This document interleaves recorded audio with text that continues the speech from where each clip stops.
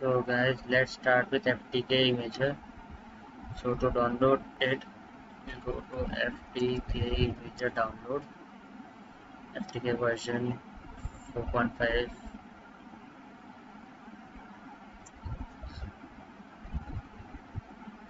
FTK Imager version 4.5 downloaded as I have already downloaded, so you can download it from here. Now let me open FTK Imager. Here, so we will go to file. Then we will capture memory as we are doing RAM acquisition. So we will capture memory. Then we will select the destination path from where we have to this PC. I'm doing in D drive. You can do it anywhere where you want.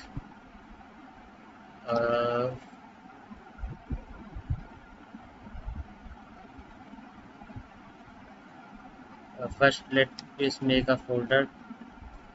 There we can let's make a folder first. Folder now. Evidence.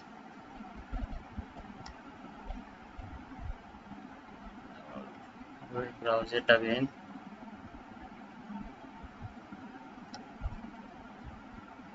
Drive D and look. We will look for evidence file. Yeah, evidence file. Then set it OK. We will not change the destination file name. We can change the file name, but we cannot change the extension. It will be MEM only. We will capture memory. We will wait for a few minutes till it is done. It will take few minutes for dumping RAM.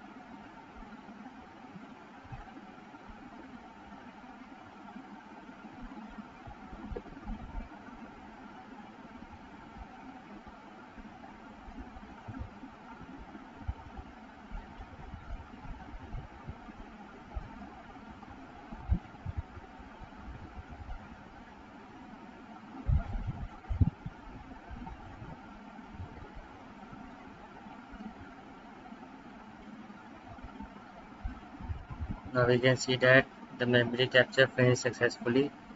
Now we will check for the file that we have saved it. Data drive D. Save the evidence. Yes, it is there. As we cannot send this file directly to the forensic investigator, so we will also send the hash value for it. So to download hash value, we will go for Google Chrome and search the MD5 Windows, because we are doing for Windows. MD5 sounds for Windows, and here we will download the zip file. To generate MD5, here it says generate MD5 hashes of files. So we will download the zip file, and we will again make a folder. Forensics download, and we will extract there. Extract files to G drive.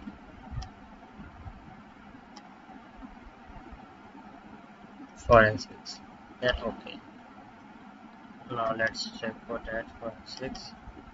Yeah, it's there. You can see the text document. It says how to install that app and some basic commands.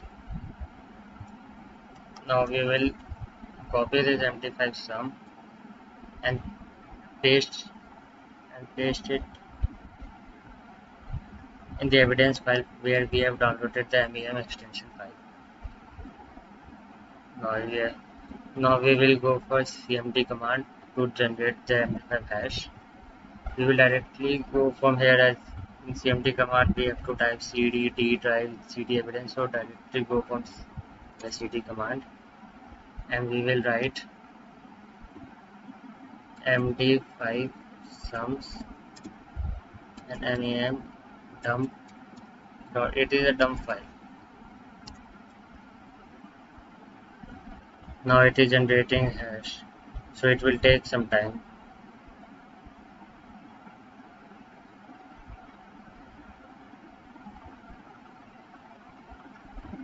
It will take few minutes to generate hash.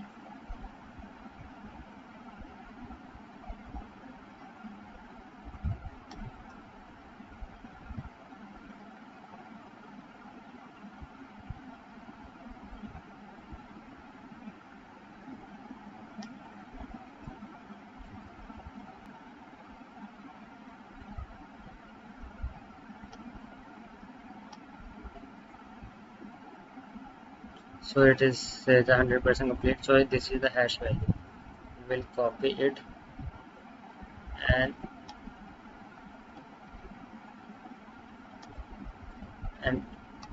we will make a new folder, new text document, say hash, and we will paste that hash here.